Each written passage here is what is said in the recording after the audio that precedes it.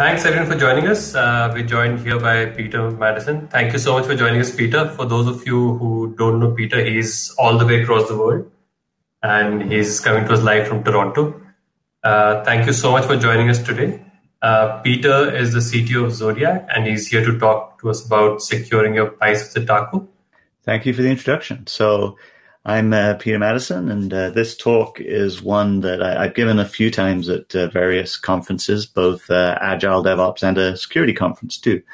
And I'm going to start by running through a little bit about me. So I'm a coach, a consultant, and a founder. Zodiac is a company that we've set up. We go in and help organizations through their transformation processes. My background is something like 20 odd years in infrastructure and operations. And I primarily focus on delivery, helping organizations work out how to get better and more efficient at delivering code and working with their customers. I've done a lot of work in building high-performance teams and a variety of different things, from rolling out global identity systems to moving data centers in my past life as an infrastructure and operations guy. So I like to start these things with a quote, and this is one of my favorites around from Socrates. I can't teach anybody anything, I can only make them think. This really speaks to what we're looking to do here, which is to create an environment where people are looking to question, looking to learn, and looking to understand what's happening in their processes so that they can start to improve them, rather than just having somebody come in and try and tell them exactly this is how you should do it. So the agenda today, we're going to run through the problems that we ran into and the problem we were looking to try and solve, and how we ended up going about that. And what I'm going to tell today is a story which is particularly related to one engagement, which led on into other engagements where we used some similar strategies. And then we'll run through some pieces around how you can take this model and make it work for you and apply it to potentially problems that you have, and the kind of things you need to look for and what we sort of learned along the way. So when we talk about the problem here, the main problem that this talk is about is this organizational dynamics, this difficulty of taking a new concept, bringing it in, and overcoming the organizational resistance. And so it started when I was engaged in one of my first sort of large consulting engagements, and this bank invited me in. They'd been on their journey for about 2 years. They'd had this DevOps group as part of a transformation org, and it'd all been set up, and lots of the big companies had come in and organized all of this. And they were sitting there and they were going, well, I'm not sure this is going exactly like we want. We'd like to really sort of understand a little bit more about whether we're going the right direction. So I sat down with them and said, yeah, well, how can I help? And they said, well, could you come in and look at what we've done and tell us if we're on the right path and whether our strategy is going to work and going to get us to what we're looking to do? I said, sure, yeah, if you pay me, I'll come in and I'll help you. And so I came in, and initial contract was for 2 months, and we started off, and at the end of those 2 months, I took a look at what they'd been doing and the kind of things they'd been putting into place and the structures that they had created and the frameworks they were created, and saw the way they were engaging with the development teams, and saw that they weren't getting the kind of uptake for the things they were trying to do, as well as, I mean, it's an anti-pattern itself, this DevOps group, although they were well-meaning and they were well set up and they definitely had some good outcomes they were looking to generate, but they weren't really driving the kind of behaviors they wanted into the organization. So at the end of the 2 months, I said, yeah, no, you're not doing it right. This isn't going to work. There's lots of other things you could be doing. And so let's have a talk about what some of those things might look like. And they didn't kick me out on the street. They said, thank you for telling us that we could do better. And they kept me around for a little bit longer. In fact, a couple of years longer. So we understand that when we're going in and we're trying to do modern software delivery, we need fast incremental delivery of value. And this requires that we're making lots and lots of changes into those target environments. And when working with a large organization like a bank, all of the legacy, the technical debt, the complexity and the environment, and I often describe that as complexity debt of the environment, is very high, and we've got a lot of problems to overcome. Now, when you start to introduce these changes, you run into this problem that the organization is very risk averse. They don't want to make changes. They will do their utmost to avoid it. But at least this organization had grasped onto the idea they needed to make this change. They wanted to adopt DevOps, and they'd set up this organization inside them to help be the proponents of these ideas. And they had this concept of DevOps, and they essentially, this is the way I like to describe it, around people, process, and tools working together to deliver rapid and continuous delivery of value to customers. And we came to this common understanding. So one part of the problem that they were seeing is that they weren't all on the same page as to what they were doing there. The group itself had been pulled from various different parts of the organization, and many of them were still in a mindset that was operating from a different space. And so one of the first things that I did was to help them come to agreement as to what their definition of DevOps would be. And we came up with this definition and used this as kind of an anchor point for how to have the conversation. Next, I went through and I helped them come up with, well, what do you mean by DevOps? And I said, well, starting from customers, the various channels, building out the delivery teams, product owners, taking our stories and breaking them down into different pieces.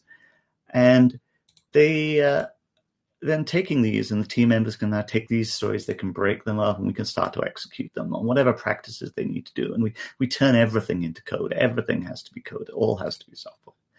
We then start to build out our automated pipelines. We build, we test, we deploy, we create products, we build out our feedback loops, and we start to learn from our customers. And we then start to measure, and we use these metrics to guide what this process looks like. So I built this out for them to help them with this sort of generalized understanding at a very high level of like what we're trying to do, what we're trying to achieve. And because visualizations always seem to help with these kind of ideas. And so, well, this is easy, right? We got it. That's like, we can do this like across the board. And then a funny story from an earlier part in life, the company I was working with actually gave out these easy buttons to the whole department. And this whole department had these buttons. And when you press the button, it said, that was easy. Very, very quickly, the batteries from all of these devices disappeared because, well, very, very distracting to suddenly hear these, that was easy. So we realized, well, it wasn't going to be this easy. And I was helping them only looking at strategy, and they'd been at this a couple of years. So I started by saying, well, the methods I've done before in other places to roll this out, there was like the enthusiasm pieces we need to overcome. So I started by drawing a bunch of pictures for them, and I created some design artifacts for like how could we build out and create ways of automating pipelines to overcome common problems. How can we show the developers what we're trying to do? How can we radiate that out to the organization? How do we organize this group that is trying to propagate change into the organization so that they are providing services that will help the organization change? And they set up accelerator programs. So this concept of onboarding people to help them understand patterns and helping them learn some of these pieces so that we could find champions and start to roll them out. And a lot of those things were effective, but they weren't necessarily generating all of the results that we were hoping that they would. So we found we were hitting a wall. That the organization was very, very large, and it wasn't very easy to change. And there was lots and lots of resistance from lots and lots of different areas when we said, well, hey, look, we've got a better way. We can automate all these pieces, and we've created this pipeline. This pipeline we're creating is just fantastic. You should come do things our way. And that's kind of that's where we were hitting this wall, because one of the problems we were having is that we were getting lost in translation. And this is the Rosetta Stone. And this may be lost in translation too, but the Rosetta Stone was a stone that was found in, I believe it's found in Egypt, and it's in the British Museum now. And it's a stone which has got language written in 3 different languages. And it was critical to allow us to learn how to translate from ancient Latin into Greek and into hieroglyphs. Now, and it's not a very interesting tell. It's basically a shopping list, or it's a list of trading goods or something along those lines. But it allowed scholars to be able to work out how to translate between different languages. And that was the problem that I saw that we were running into. We had the developers who they had their view of what things should look like, and they didn't want to come and use our pipeline. They wanted to be able to do things themselves. They wanted to be able to discover how to do these pieces, and having to come to us to ask for changes was way too slow, and that was not working at all for them. The testing teams, they were off in their own world, and though we had some pieces to try and help automate testing, we had to kind of bring them to us, and there was some horrible politics around. There was a VP of QA versus the DevOps test automation, and that VP of QA just did not see eye to eye with what we were looking to do. Operations, they wanted to help, but the leadership there was very, very much, hey, we don't want any kind of changes going in. Our environments are highly complex and fragile. Don't come and touch us. Don't talk to us. We don't want to help you. That was one area which, having myself previously done some work with this particular organization, I had some advantages where I could help because I knew some of the folks in operations, and I managed to break down some of those barriers. Security. The security was like, hey, what are you doing? Why are you making changes? Why are you doing this so fast? They were not happy. They say, no, slow down. You got to make sure that you've got all these pieces in the road. As was compliance. And compliance was like, well, I don't know what you're doing, and I don't understand how that impacts the risk of the organization. So how can I ensure that the right rules are being abided by and that we're doing the right things? And architecture, which in this large organization was a body unto itself, was very much asking, well, how do I know that if you're going to allow these groups to make rapid changes into these different areas, that they're going to do them in line with the changes that we need to do? With our architectures, our vision for where things should look. And this organization had some very particular architectural holdbacks. Architecture from an enterprise level owned these product codes, and these product codes dictated who could do what. It had this interesting effect of, it was a categorization of applications, but in order for you to do anything and to be given money to be funded, you needed to have a product code. And getting a product code meant you had to go beg architecture for one. But the problem was that, well, this product code didn't fit this idea of, hey, if we're going to roll out microservices, does every microservice get its individual product code? Or do we, because that wouldn't make sense if we've got 1,000 and they're going up and down. We can't have product codes being generated on the fly. That doesn't work. So how do we fund these things?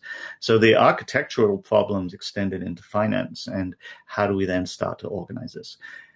All of these different areas were all talking different languages. They all had different requirements. They all wanted to approach this problem. And here were we turning up and saying, actually, we don't want to do any of these things that way. What we want to do is we want to automate all of it and have all of you come together and work together to create the ability for us to start to deliver value faster to customers. So what now? Well, we have this problem, like, how can we overcome this technological debt? How can we overcome this human debt, all the politics that are going in, and this general, as I call it, complexity? The complexity of the organization was getting in the way of them being able to adopt the practices that we were putting forward. So what I did next was there's got to be a way of trying to get all of these different areas on the same page. If we come in and I present things in a normal DevOps manner, they've read the books, they've seen this. They're not going to, they don't relate to me putting those diagrams in front of them or just telling them to go read a book. What I need for them to come to the table and see what I can do. And present things in a way that they are going to understand. So I wanted to create something that was going to be easy for them to understand, that could be presented in a way that groups like security, compliance, and order would just get it, and then could co-created with them so that they had input, so they were engaged and they owned the solution that we were going to put together. So through these conversations, I went and I started to meet with security and architecture in these different areas and make some friends and higher up the ladder I could get, and to be able to find out what people were thinking and where some of these concerns were coming from. And I started to pull out some stories of how what we were creating wasn't meeting their needs. And stories like consistency is king, where the rebuild of an artifact automatically then had been deployed into production through the automation. But because the automation had failed, the deployment team had come in and manually deployed out onto the target servers. And this, unfortunately, had then resulted in a further outage. And because of the manual deploy, we had no real concept at that time as to what was the actual state of the target systems. We had because the manual deploy had tracked down the person who had done those deploys, and we had to find out what exactly had you done, and then backtracing those. And we didn't really have good enough traceability of what artifact was going to which system and how that was being deployed, which was a great learning opportunity. So I was listening to these, and I was saying, okay, well, since we know that, and I've run into some of these problems in the past before, so we said, well, what can we do to help them solve this problem? So we said, well, and at this time, and there are other ways I would potentially do this now, I said, well, we're rolling out Jira for the delivery teams, and we can start to create hooks back into that so that they can see what happened. This satisfies that need for the custody, chain of custody that the compliance guys are asking for. We need to have the conversation as to why they think they need some of these, and we could start to version the pipeline components, because our pipelines are code. We've codified the actual pipelines themselves. They exist in the repositories we have. So let's make sure that we've versioned all of those pieces. And finally, we can automate back into the change system. We can start to automate those pieces, and so we did these parts, and people liked it, and we were moving forward, and they thought that was pretty good. And I thought, that's kind of interesting. I mean, all of those pieces have something to do with this idea of traceability, this idea that we can see what happened. We need to be able to audit what's happening in the pipeline. Audit, that sounds like something that people are over there are interested in. Let's see what we can do for them there. So I'll take these ideas and I'll generalize them, and I'll call them traceability. You can see where this is going, right? So I carried on with these conversations, speaking to some other parts of the organization, pulling out some other stories. And we found that one of the biggest complaints that we were getting from the development teams about coming to use our pipelines was around getting access to credentials, because getting access to create a new Active Directory ID or to create new secrets was a case of submitting a ticket into operations, and operations would then, when their own good time, eventually get around to providing those credentials and allowing them to be able to set this up. Obviously, this was far from ideal, and we need to do something to fix this. So we started working with infrastructure engineering, and we set up some API. We started to develop some APIs, and we use these APIs to expand and create the ability to automate that creation. We also set up some POCs and started to investigate solutions like HashiCorp Vault to manage those secrets. And because compliance was asking, it's like, well, what if people go and store these secrets into the repositories? We also set up some automated scanning to look for those secrets within those repositories. I said, okay, this is good. We're starting to create a lot of things which are all related to the access within the pipeline. Who can do what within the pipeline? How does this work? And we're starting to overcome some organizational complexity and problems that they were running into. So, okay, well, I'm going to group these things together, and I'm going to call them access. and access is all of the things that we're doing around securing access to the pipeline and the code that's going through it. So next, we started to run into some issues. There was a cloud transformation going on too, which was probably their fourth attempt at trying to adopt and roll out a cloud, and that is another presentation unto itself. So DevOps compliance was asked to submit, well, what are you doing as a DevOps team to ensure that anybody who's doing DevOps in the organization is compliant with what we need to put into the cloud. And we want people who are going to cloud to be using DevOps practices.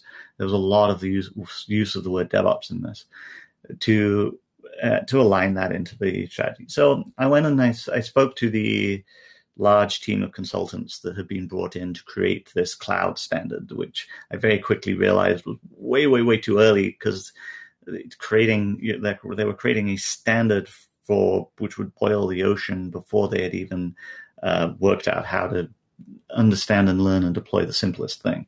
So there was, to me, it felt like they were getting a little ahead of themselves. But I said, okay, well, if I had a compliance list, like a list of things that we make sure we care about when we deliver code, would that help you? I said, yeah. Okay, well, that's kind of interesting. So let me think about what sort of things we could do there. And so we've talked about standardizing our pipelines and components. So we wanted to create some pieces that could be consumed by delivery teams for them to build the pipelines, and so that we were solving the problems that the delivery teams needed. And by standardizing those components, we would potentially help them solve different problems. And I will get to some pieces later on as to why this is a kind of anti-pattern in and of itself, but it is something that allowed us to learn from it, and that's really what we were looking to do. We also automated SAS scanning through the use of some tooling that would automate in our CI tooling to be able to go out and do automated scans and provide that information back to the development teams. Again, some of the things that we were looking at there were that, especially on some of the more legacy code that was starting to get pushed through these pipelines where they had huge amounts of vulnerabilities, it was not tenable for them really to take that code and then say, well, we're going to break the pipeline if there's any vulnerability. That wasn't going to work. What we needed to do was provide them with a path forward that consisted of looking at, well, if you've got 10,000 vulnerabilities now, you can continue to push as long as the number of those vulnerabilities, the delta, doesn't go up. And what we're going to do is we're going to set you targets to start to reduce those over a period of time. So we want to see that 10,000 go down to 9,000, go down to 8,000. But we don't want to see new vulnerabilities, which work somewhat as a way of describing what we wanted to see happen. And we could automate that into the tooling that we had to be able to radiate that back to the delivery team. We also worked on ensuring that security wasn't a second-hand thought, that it was very much a critical way of looking at what went through the pipe, and started to work with the delivery teams in that space. And I started to work with security on that side of it too. So that was what I gathered together as compliance. The different practices that were necessary in order to ensure that the standards were aligned to what our pipelines that we were going to build and we were building would actually deliver. So this was going and talking to compliance and ensuring they were on the same page as us as to what that would look like. And then some of the last conversations were interesting, and this was around operations. I turned up at a meeting where I had been asked by this team that was interested in adopting some of the tooling we were putting into the organization and some of the capabilities. And this organization this part of the organization was like, oh, this is cool. Could you let us have access to some of these things? And I said, sure, yeah. What can I do to help you do that? And well, can you come and present to the team like what these practices might look like, how they might use them, what kind of tools they can bring, and how they might want to think differently about the work? Sure. So I came in, I turned up for this meeting, and then the team came in, and the team was looking rather dejected and tired, and they all had coffee, and the leader came in and said, oh, well, I'm afraid we can't talk about this today. We had a big outage. Our release didn't go well. It was a disaster. We were up all night. And I said, well, we're going to run a retrospective. And so I said, okay, I'm fine. Do you mind if I stay and listen? So, I mean, I can learn a little about the team so that when I come and present, maybe we could help. And so I sat there and I listened, and they went through and they did their problem analysis about what happened. And something that caught me about what they were describing was that they, at around about 1 a.m, they had to wait for about 2 hours to verify that the system was up. So I raised my hand and said, can I ask a quick question? How do you know now that the system is working? It's 2:00 in the afternoon. How do you know that your system that you deployed, that you put into production, that this team is owned, how do you know that it's working now? And they looked at me rather blankly. Well, do you have access to telemetry, log information? And well, actually, yeah, I think one of these developed. And so we started the conversation around what we really needed to do. So one part of this that came out of that was monitoring for all. It turned out that only the operations group, or the people had been designated as operations, had access to the monitoring. Well, why? we need the team needs to be able to see what's happening to the environment they're deploying. We need that feedback. We need to create those feedback loops.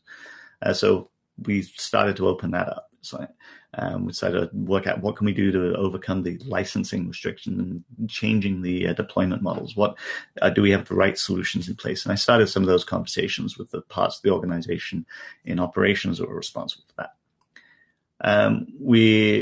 I also encouraged some automated validation of the target environments, because this was one of the things that had been causing their deployments to go wrong. So the use of service spec for saying that and getting them to understand that there's a difference between if I fire off Ansible, and we were using Ansible for a lot of the automation of configuration of the target environments.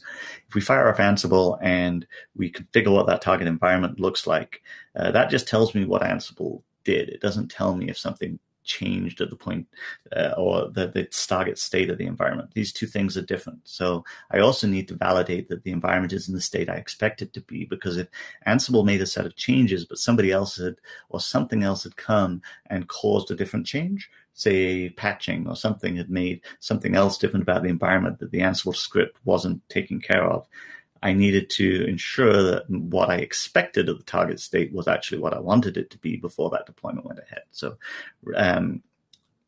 getting them to look at both sides of this and incorporate service spec into their automation process was helpful in that. And to be fair, part of the problem here, there was some hand bombing of target environments going on, which we also started to pull back and say, okay, we'll stop touching, which is a tricky thing to do, of course. And then we also built out within that QA problem with the VP. We managed to, through some political machinations, encourage the VP that they might be more suited to focus on some of the problems, and which allowed us to build out some really interesting automated test framework pieces. And this was providing developers with a common BDD type interface into Selenium and some other tools as well, in a way that allowed them very easily to integrate this into their repositories. And it was a phenomenal success and got a lot of updates, a lot of uptick from the organization. It was called SIFT, and amusingly, it was supposed to be a simple integration for testing, but somebody, when they were asked, renamed it as "Some Idiot Forgot Testing." So Which I thought was funny. So traceability, traceability, access, compliance, and operations. So thought, okay, so I've got these different areas and groupings of things that I need to make sure that I care about in every pipeline that we build.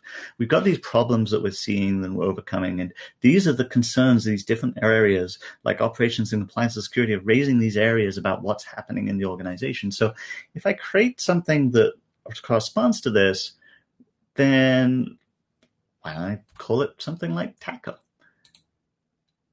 And I was trying to explain this to my kids, and my daughter very helpfully drew this picture. So, and if you email me afterwards, I will happily send you a copy of this picture. She's very proud of her artwork, so much so that she redrew it for me as she got older. But obviously I couldn't use this with the organization, so I came up with, how do we model this? So what is this TACO? And what I was looking to do here was to create something that the organization could easily consume and adopt, and that they would be able to take on board, that it met those criteria, that it would be something they could consume easily, and that would be presented to them in a manner that they could understand, and that would resonate with those different areas. And as you'll see in a minute, that's what I came up with. So I laid it out like this. So first of all, we want traceability. We want to identify what happens along pipelines.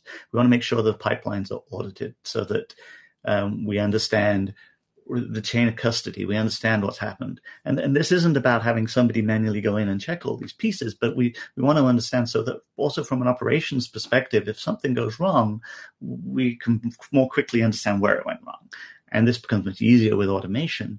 But in the somewhat complex environments they had here, with lots of legacy systems, lots of COTS pieces, as well as integrating with the new pieces, creating that end-to-end traceability across those disparate systems was necessary for us to see what's going on. So as I said earlier, we used Jira at the time for this to trace everything back to create that chain of results. We also exposed test results. So this was breaking down silos. Testing and development were operating very, very much independently, and development didn't really have access into the test results. They just got the report that things weren't working. So we said, well, okay, we need to change the way that testing is done. And so we started to say, well, if for a pipeline to be compliant with a timeline, we want those test results have to be visible to the delivery teams. We want everybody to be able to see who's doing the delivery. Everybody on the pipeline has to be able to see this. If we've got handoffs on the pipeline to a different group and they do some testing and then tell you whether it works or not, then it's not going to be compliant, and that won't be sufficient for you to move forward. Ensuring that the deployed version is tracked, so we know what version is going where. That solves the problem I was describing earlier, where somebody manually changed things. I want to know what's there and how it's behaving, and that the changes are recorded. And we talked about access, source code management, creators being tracked, build once, deploy many, and make sure that things only go into those target environments through the pipelines. We set up compliance around peer reviews, scanning the code, scanning the artifact, managing the data. And operations, which is around validating the target, validating the quality of what got delivered through various different checks, and then checking it works and watching it live. So this created the list of like 16 things that we wanted to see happen on the pipe. And this made it kind of easy for us to go back to these other areas and say, okay, these are the things that we have that we're going to make sure happens on every single pipeline that we build. And we're going to make sure that we validate these things. So I've got my auditing of these to make sure that they happen by putting in another set of behaviors which say I'm going to validate that all of these things are actually happening. So I'm self-auditing. I'm creating automated compliance into my pipelines to validate that the pipeline is doing what I've gone and told everybody else that it's doing. And this removes this that concern from the business. So I took this and I said, okay, well, how do we typically present this to these auditors and the compliance? And then they have them in these big spreadsheets. I said, well, okay, I'll present it to them in a big spreadsheet. So I created a big spreadsheet. And if you do the survey, and I'll email you a copy of this. I have it up online. And And basically, I mean, it's very simple. It's just like, this is how they're looking presented, but we have the purpose of what we're doing, because this is very often missed, is like, why are we doing this check? Like, what is the reason that we're being asked to do this? What is the control that we're satisfying, that we're putting into place? The control that's going to be there. What is the artifact that will be created to validate it? Where is it going to be stored? Is that control? What happens if that control is passed, and what happens if it's failed? And who owns this? And then we built this out.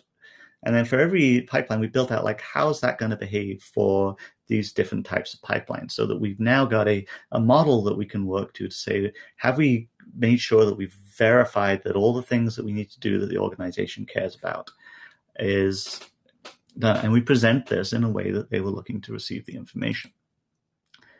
And then you can visualize this, because, I mean, we've got our different things. I can give them a score. I can say, hey, look, this is how compliant. We want to make this a nice diamond shape. So this kind of worked. I mean, it at least it gave us the ability to have a conversation that we weren't having before, and it was really the opener to that conversation. It helped that security team was creating some new policies, and this gave me an ability to say, well, these are the things that we think that we need to care about. Is there anything missing from this? And then what happens when we do these pieces? What kind of security problems would you like to see in here? Solved with these pipelines? What other problems might there be? And by doing this, this gave us a framework for the conversation that we were having difficulty having before, and allowed us to bring those different groups I was describing to the table. I realized I talked a little long this time, so I'm going to quickly run through these next slides. So we create a model like this, which is awesome, isn't it? And of course, and I have to throw this one up because it's got all the different miles and pieces in this, but this is a horrible, horrible slide for presenting at a conference. So let's talk about it in more simpler terms. So we still had these different areas that we were doing. So we broke it down into, these are the different parts where we're going to do our controls. So if we've got our process, and these are not designed to be gates, but we have our process across the pipeline. What can we validate and build? What can we validate and test? What can we validate and validate? And what can we validate at the deploy phase to ensure that we're doing the right pieces? And so in the build zone, we're looking at local IDE testing, tracing ticket, and I have some opinions about how many of these things you actually need to do. And we'll get into that hopefully if we have time later on or afterwards if people want to chat about it. We go through the test zone. We're executing functional, non-functional, dynamic security and regression testing. And we started to integrate these capabilities into the pipeline so that we had the things that were being asked for by the rest of the organization to ensure they were validated. And so to run the pipe, one of the pieces we did was we quickly realized that those build and validate zones really belonged with the development team entirely. Testing was where, for this regulated piece, we had some organizational tests we wanted to ensure were running every single time we executed the pipes. So what we did was we split it into two, and we said that what we'll do here is we'll define what we're going to do. So we have the traceability. So we helped with the defining the work. And here we started to work with the fellows over in the Agile transformation space, because amusingly enough, if you think of the floor, there was like the DevOps transformation, the Agile transformation, and the two didn't talk. So me being me, I went over and sat with the Agile guys and chatted to them for a bit and said, hey, you guys really should be talking more, because you're trying to do the same thing and you're not going to succeed without them and they're not going to succeed without you. So let's all get together and have a few beers and work this out. And it really all comes down to that, is those conversations. So we set this up we create the code, everything as code. We build into the source code management pieces. We execute the first run, and development owns all of these steps at this point. We started with we'd have our peer review of the build results, and validate that, yeah, everything looks good, push the artifact out. At least this is how we thought things would work, of course. The artifact would then get created, and that same artifact is the artifact that then gets pushed out into all the subsequent test environments, runs through the automated organizational tests that we need to do, and then gets pushed out into the end environment, where we can validate service state and radiate that back, and we can measure the whole thing, and we can start to use that for improvement purposes. Over time, we realized, well, we didn't actually need to validate the results there. We started to switch to more of a pair programming model within the more advanced delivery teams, so that we didn't need to have peer review and code review at that point to validate changes, as long as we could show that that changes had been validated and reviewed earlier in the pipeline. That was only for some of the teams. And then we realized that we could automate a lot more of those organizational tests. We started to eliminate as much as possible of the manual tests. We still had there was some integration and manual tests that still had to be done at this stage. We couldn't entirely eliminate them, but we minimized them as much as we possibly could, so that we could shorten the cycle time. And then auditing the pipe. So we realized that we were generating a whole ton of information through these automated pipelines, and so we looked at how could we radiate them back, and we tried many different attempts at doing this. We started with Hygeia. That really didn't quite work for us because being open source, it works great for Capital One, but then the drivers don't keep up with the tooling, and if you don't have the same versions, then you're rewriting all of those drivers, and it becomes a pain in the ass. So we switched to looking at it from a logs perspective, pulling out the logs and doing radiation of information. And this allowed us to show and pull out some very interesting information from initial baselines that hadn't been taken before I joined there, to show that we were making progress. And that progress was what allowed us to get continued funding from the organization, especially when we could show that we've gone from like 6 months down to a month for our deployment processes, and even further since. And the important part here is all of this has to be automated. You want to automate this because this is what's keeping the auditors happy, and making sure that compliance is off your back.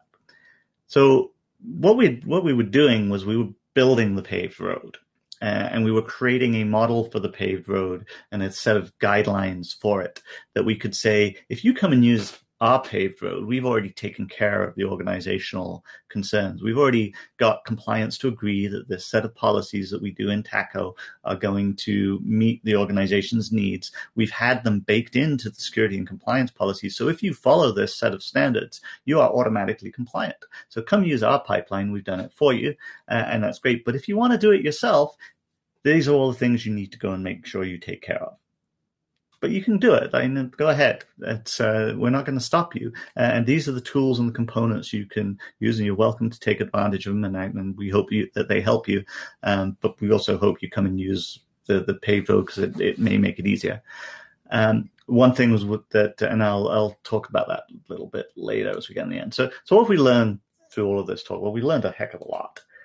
We learned that we most certainly cannot solve the problems with the same thinking we used to create them, that we needed to relook at our problems continuously, consider different ways of tackling them, and that having that framework itself has since evolved in many different ways long after I've left, but they still use it and they still apply it to as a thinking model for how to approach what a good pipeline might look like.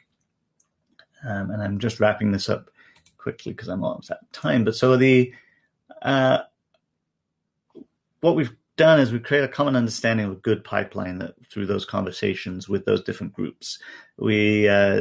So we went from talking about like apples, oranges, and bananas to talking about tacos, and everybody could talk about tacos, which meant that we could then start to have a more common way of looking at it. We could share the wealth and engage the early adopters, which was very powerful.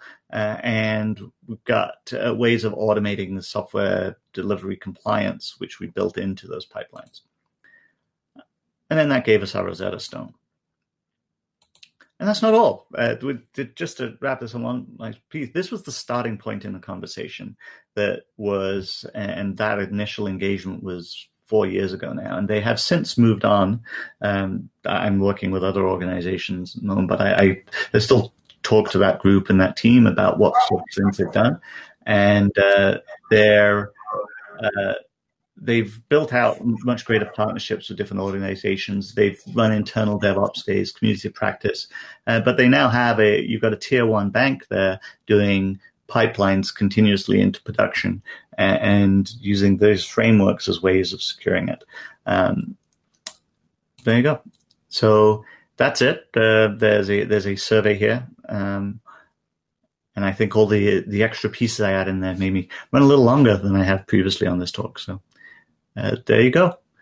I hope that was useful to everyone. You could get a thumbs up if there was some useful information in there. I hope you found that valuable, and I'm happy to stay around for a bit and go to the floor and chat if you have any questions.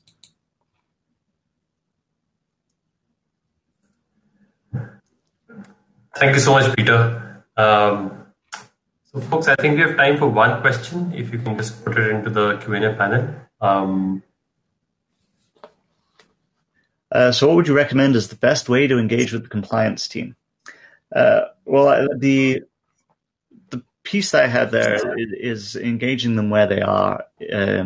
So when I was approaching the compliance team, and is that it's like I understand where they're coming from, and they're approaching. It's like, so tell me what your problems are, what you want to see from the pipelines that we're building, what would help you know that we're doing all the right things that are going to help you succeed. So I found out who had been assigned as the compliance officer for our particular area, and I went and sat down with him for a coffee, and I started to build that relationship and talk about, like, well, what do you need to see baked into our pipelines to know that we've satisfied the requirements that you need. I then started to break those down and think about, like, how can we automate those into our pipeline? How can we create controls in our automated pipelines that will then start to satisfy them? I engaged the compliance team as well to come to the table with those conversations and present some of those pieces they were looking for, and start that dialogue in more depth as to how we could sort of build the pieces out that they needed. So we had our DevOps compliance, which was, hopefully that answers your question. If not, I'm happy to dig into it a little more if there's, but I mean, talking to them was kind of the simplest way. But after we had built out the TACO model, and we had used that to integrate it into the policies that were being created, and creating the alignment between the two, that made things a lot easier. But I had to engage them first to get that underway.